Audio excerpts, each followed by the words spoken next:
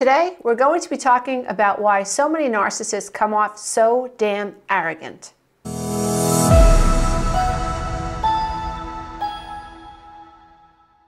Now, when you're dealing with someone who has high narcissistic traits, one of the things that you end up discovering in most cases is this level of arrogance, right? They just shut you down quickly. They're quick to devalue other people.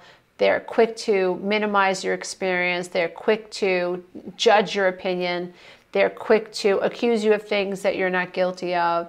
They're quick to shut you down, right? And it can be really exhausting dealing with someone who is arrogant, right? You might really love this person, but you see that they have this air of superiority, this need to put other people down, this sense of this idea that they're better than everyone else. And so I wanted to break it down and see if we can make any headway through this. So a quick just scan of the internet of the word arrogance, looking for a definition, and you find an offensive display of superiority or self-importance and overbearing pride. I think most of us, or many of us, who have been dealing with narcissists at work, narcissists in the family, we've dated or married someone who is narcissistic, we will see that this person has this sense of self-importance. Now, this sense of self-importance, it's not always so easy to see, because sometimes, depending on what type of narcissist you're dealing with a covert, vulnerable, shy narcissist, you're not going to see this sense of importance right away. It might take time for you to see that they do have this idea within them that their emotions and their needs and what they think are far more important than what anybody else thinks, and far more important than what you think. And you really shouldn't think what you think or have the opinion that you have at all, by the way. It's just irrelevant. And you'll see it through passive aggressiveness. And on the outside, when you're dealing with other people, it might not be so easy to see that. You might see this person as highly agreeable in front of a crowd, but behind closed doors, a covert narcissist generally treats the people who are closest to them as their main source of narcissistic supply, and that's where you'll see the trouble come in when you're dealing with a covert narcissist in lots of the cases. Now, the average garden variety narcissist, the person who is more easy to pick out in a crowd, this person who tends to put other people down quickly, looks for a lot of attention, wants everyone else in the room to pay attention to them. They come off like super, super confident. They could be highly charming. Eventually you fall down this path of, wow, observing a lot of arrogance. And so I wanted to talk about why narcissists are so arrogant. So I made a list and I'm going to share it with you. So an interesting fact is that some research has actually suggested that those with high narcissistic traits, so people who have taken narcissistic tests to see where they fall, these people actually know that they are perceived as narcissistic. So it's not that they're not self-aware that they're coming off this way, but something else is going on. It seems like they really don't care that they're being perceived as narcissistic, which leads to arrogance, in my opinion. But I think it's really interesting to note that research is pointing in the direction of leading us to believe and surmise that many narcissists actually know that they're testing or scoring with high narcissistic traits, and they actually know how other people see them, which I find really, really fascinating. Because in the past, much of the research has suggested that narcissists lack self-awareness. Now, when we get into the self-knowledge aspect of self-awareness, because I think there are different levels of self-awareness. So if I have awareness of self, then I'm assuming on some level, at least is the way I look at it, that if I'm aware of myself, then I'm aware of my shadow. I'm aware of my shadows. I'm aware of the not so awesome aspects of my personality. I'm aware of my vulnerabilities. I'm aware of my flaws, right? I'm aware of the way my mind is thinking. I'm aware of how I'm coming off to other people. And I'm aware as to whether or not, I'm coming off in an empathetic way or in a way that is callous. I'm aware, and I have a conscience, and that conscience allows me to navigate my experiences with other people and the way I interface with other people. That's an amazing level of self-awareness. However, the jury seems to be out as to whether or not narcissists have that level of self-awareness, although research is suggesting that they are aware enough to know how you see them and how others perceive them. So they have this awareness of self, but are they really able to do the deep dive discovery work around why am I the way I am? Why am I narcissistic? And how am I affecting other people? But that gets even deeper because we have to ask, does this person have the potential and or the desire to care about how they affect other people, which is, a whole nother issue. Do they have empathy neurons, mirror neurons? Do they have the ability to have compassion for other people? Do they have the ability to take in other people's opinions? Can they take it in? Can they chew on it? Can they think about it? Can they negotiate? Can they be fair? Can they say I'm sorry? Can they be accountable? And so I think when we can't just use the term self-aware and say, oh yeah, narcissist is self-aware, and presume that we are saying that a narcissist is self-aware to the point that they are aware of their vulnerabilities, that they're aware of their shadows, and they're aware at that level. If you want to say a narcissist is self-aware, they know that they're a narcissist, okay, but to me, when I think about self-awareness, it's not just I'm aware of myself in space and I know how people see me. No, self-awareness to me means it includes self-accountability, self-reliance, self-responsibility, and an ability to see myself at the level of my pain and do what I can in that space to heal so that I can love myself and love others. So let's talk about why a narcissist can appear to be so arrogant. What's going on? So bragging about themselves may actually hide a deep-seated feeling of inadequacy. Like most of us realize that many narcissists are the way they are because they have this false self and they're trying to mask their insecurities with bragging. They're trying to mask their insecurities with name dropping. They're trying to pretend that they are far more confident than they actually are. So they might appear arrogant through boasting and bragging as a way to hide insecurities and a deep-seated feeling of inadequacy. Status seeking. So this is another way that you might be in the company of someone and notice that they're status seeking. They're name dropping. They're really into what kind of car they drive, or they're into their body. They're into how many people are into them, how many people think they're hot, how many people think they're awesome on Instagram or Facebook. So they're into this idea of status, or what so-and-so said to them, or who reached out to them. So they like to name drop, things like that.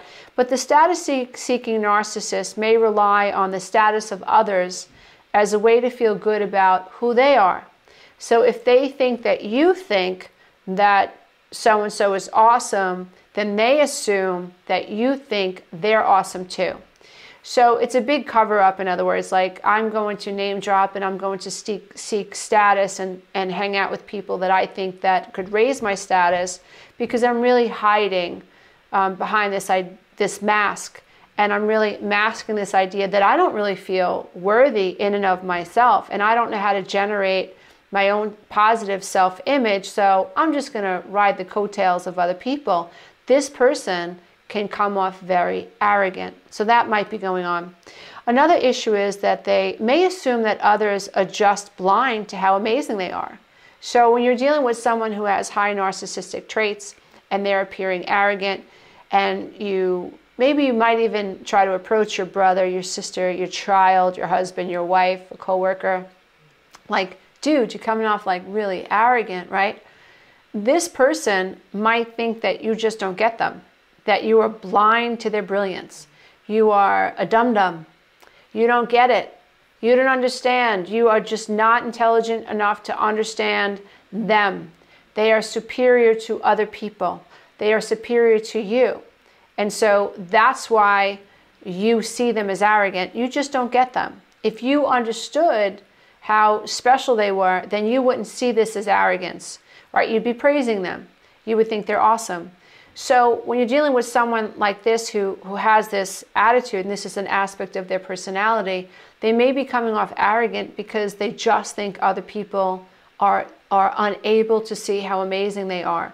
So imagine if you're someone walking through life thinking that, you know, nothing's your fault and it's everyone else's fault that you're not where you should be, right? It's not your fault. You know, you think that you should be higher than you are in your job, but you don't have the qualifications. That's arrogance. To think that you should have X, Y, and Z job, but you don't have the qualifications, it's not even logical. But imagine if someone thinks that they deserve that job even though they're not qualified.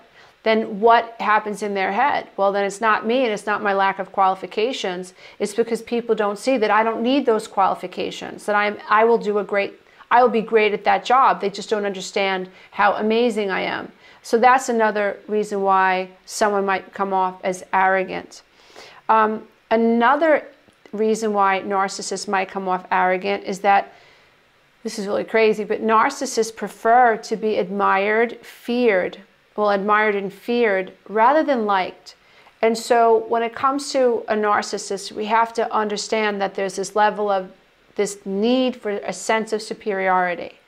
They need to feel superior to you, to others, in their own head. It protects them.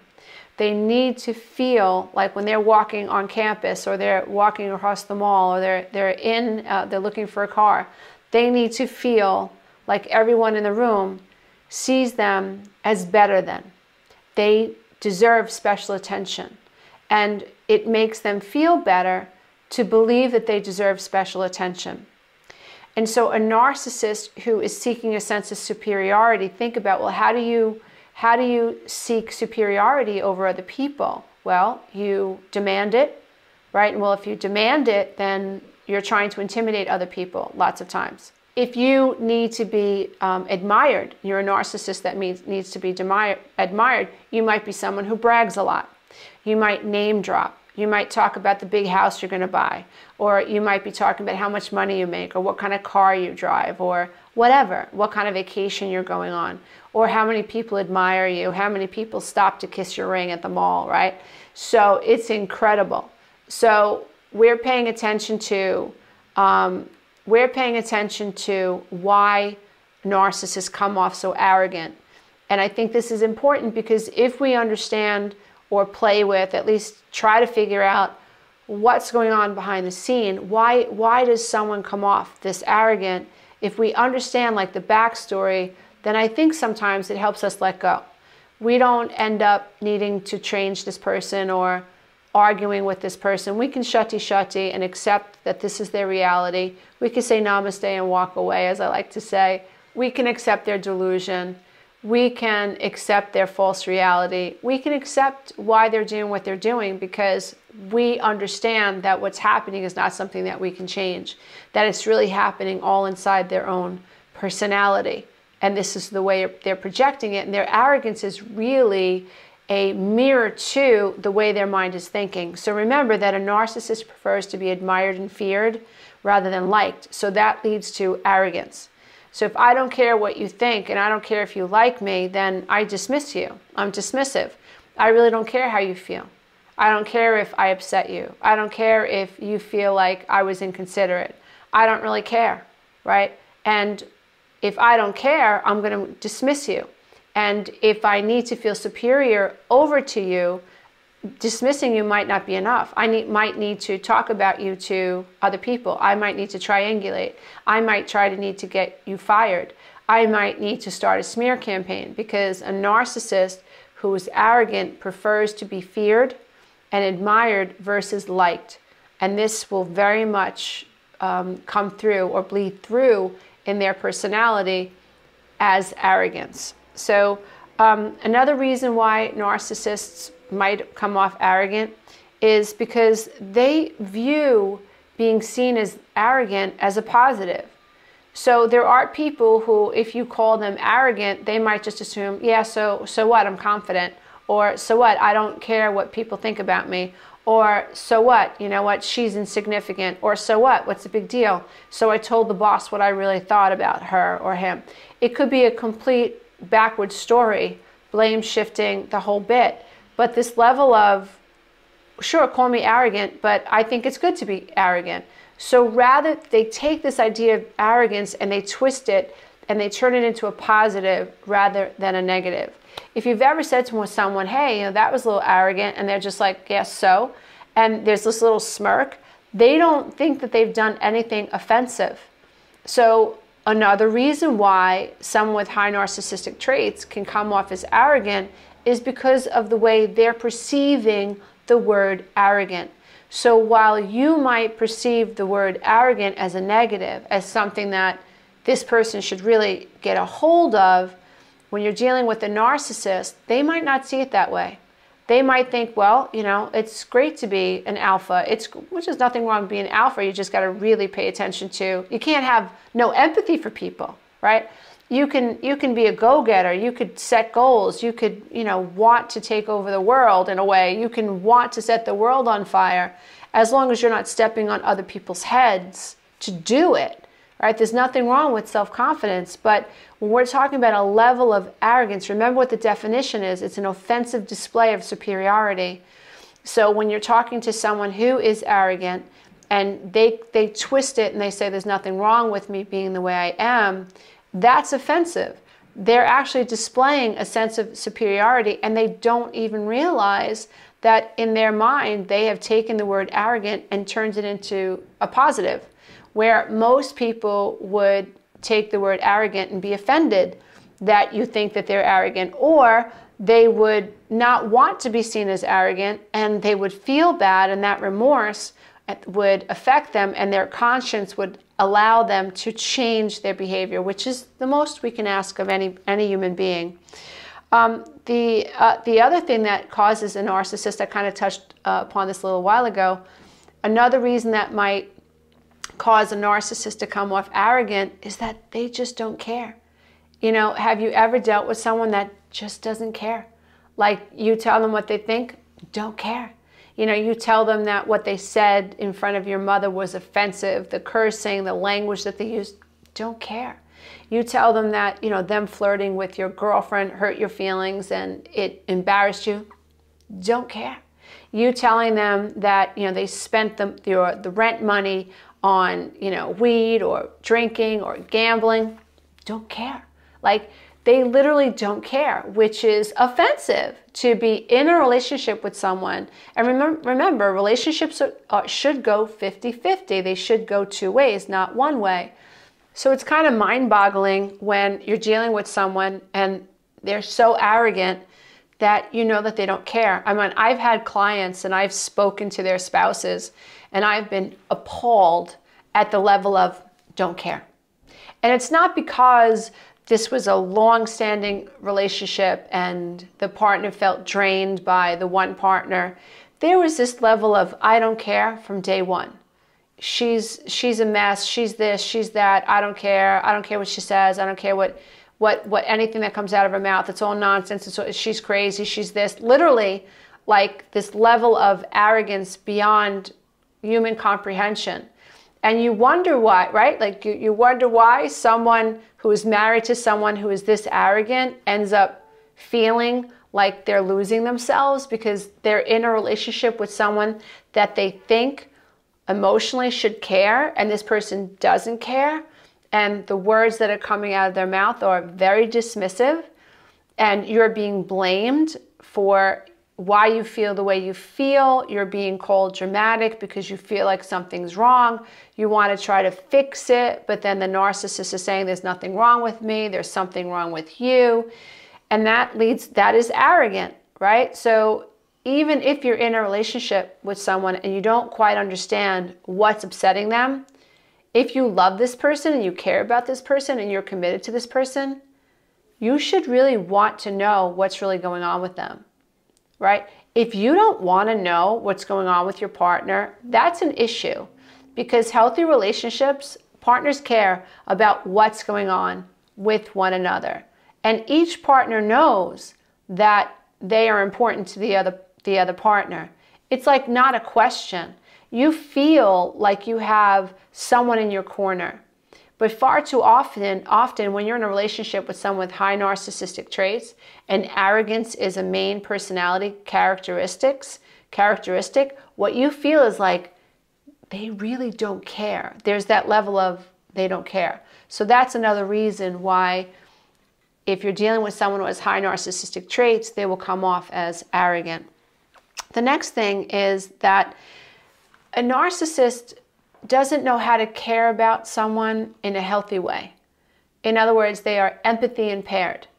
So they might even have this cognitive empathy, like I think I know why this person is upset, but far too often they lack the emotional response that healthy people have when other people are in pain.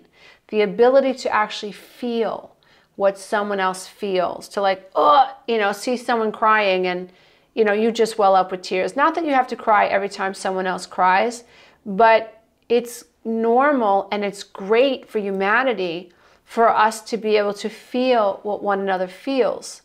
If I can feel your pain, then I don't want to inflict pain on you.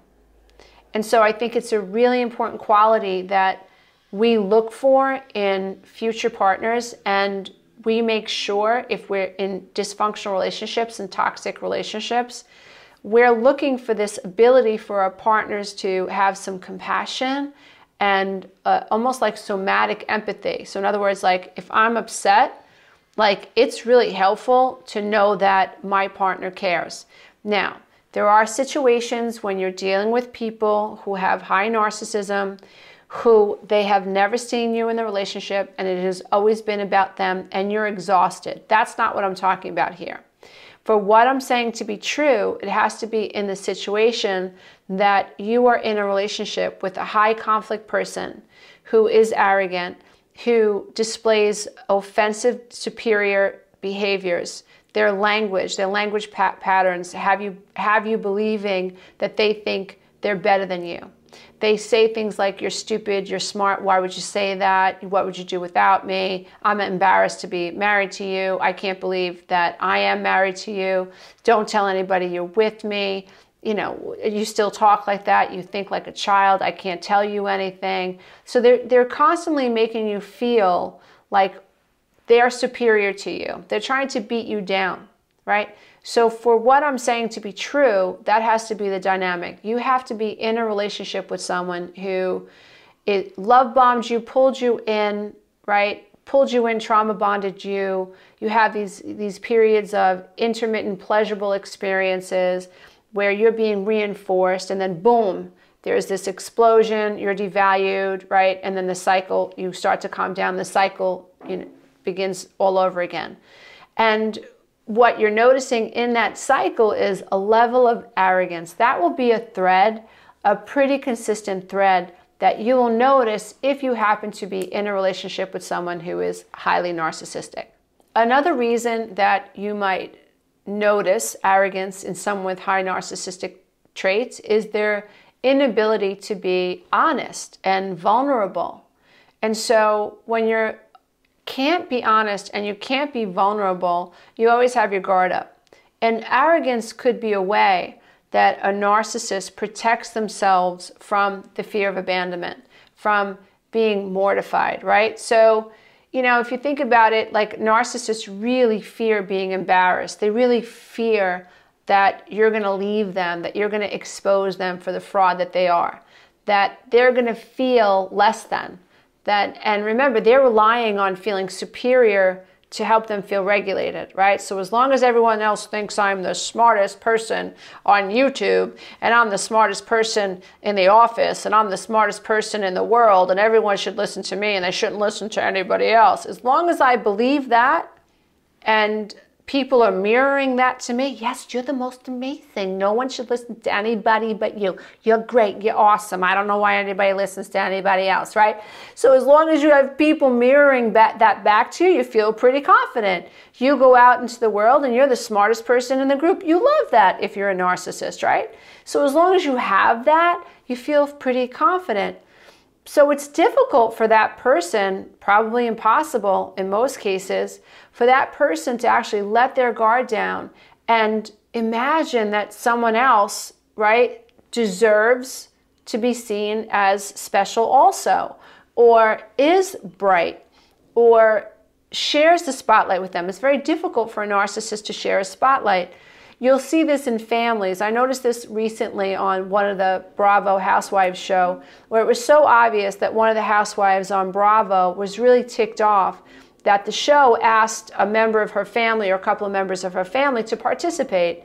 From the outside looking in, it looked like this highly narcissistic housewife was so ticked off that she was going to have to share the stage with other members of her family. So as long as she remained the head peacock, it was good. Right? She would be getting all the accolades. Everyone would be talking about her and her success, but it was very uncomfortable for her to share the spotlight with other people. That's very common, especially with narcissistic females. Not sharing the spotlight. It's all about me, all about me. So you'll see a level of arrogance when someone is afraid to be vulnerable, when someone is struggling to feel like they are like everyone else, when someone is struggling to be honest with their fears and honest with their flaws. It takes a lot of courage to be able to say, yeah, I'm not perfect. Because when you say, yeah, I'm not perfect, and you really get into that spot of, yeah, I'm not perfect, it's almost like your shell has come off. And you are a soft target now, right now. So if you know what my boo-boos are, I've actually handed you a weapon, and you can exploit that weapon anytime you like, which is one of the tactics a narcissist uses, right? So they get you to drop your guard, you tell them all about your life, and now they know where all of your vulnerabilities are, and anytime they want to exploit you, they will. And so if you have a fear of abandonment, they threaten to leave you. If you've been cheated on, then they threaten to cheat on you, or they cheat on you. If there was some other issue in your family, in your childhood, and you don't want it to come out, then they use that against you. If you posed naked in college and you didn't want anyone to find out, if you did something in college that had to do with nudity, then they use that against you. And so it's important that we recognize that people who have a difficult time being vulnerable and being honest, who haven't done enough self-recovery work, inner child work, digging into what codependency is and how it keeps us stuck and how it keeps us below the veil of consciousness and dysfunctional relationships. Because to heal from codependency, you have to be able to be vulnerable, especially with the self. You can't play games if you want to heal from codependency. So when you're dealing with someone who has a difficult time seeing themselves and seeing their own vulnerability, then what you're going to get is you're going to get the shield. You're going to get the weapon. You're going to get the sarcasm. You're going to get the minimizing. You're going to get the discard, right? You're going to get arrogance, because the arrogance protects them and their vulnerability. So as long as they're arrogant, they're kind of protecting their vulnerability. So someone with high narcissistic traits is really not able or willing to let you in, to let you see their boo-boos, because maybe not only are they afraid of you exploiting them, but maybe they know on some level that this is what they do. This is their MO. And so if I'm a narcissist and I get you to trust me and you tell me something from your past, let's say, you did something in the past you never wanted your children to know, and I'm a narcissist, and I know that, oh good, that's juicy information, I'm going to store that in the shed in case I ever need it. And I know that that's what I'm going to do, then I know it's possible for people to do it to me too. So then why would I be vulnerable with you? If I know that I'm going to use this against you, why would I be vulnerable with you? I experienced this in my life, and it was devastating because I never saw it coming. You love someone, you trust someone, and you open up yourself to this person and you tell them exactly what you've been struggling with. And you don't always notice that the person isn't being honest with you back, like nothing's coming back, right? They're just there listening to you, holding your hand, and you think, wow, this is great. You feel so seen, right? So we've got to really, really be careful about sharing vulnerabilities with people, because those are our sacred boo-boos. right? And we really have to learn how to protect it and honor it, because there are people out there who are malicious. There are people out there who have malicious intentions. There are people out there who are predator type personalities and who want you to tell them all of your boo-boos and share with them all your vulnerabilities so they can exploit them. So that may be another reason why narcissists can appear to be so arrogant, because they understand that they have to protect their vulnerabilities. And one of the ways they can do that is through their arrogance, because on some level they may not be able to trust anyone because they understand how they play inside relationship dynamics. Hey, if you love this content, don't forget to check out the next video, and you can go to my website and take the codependency quiz.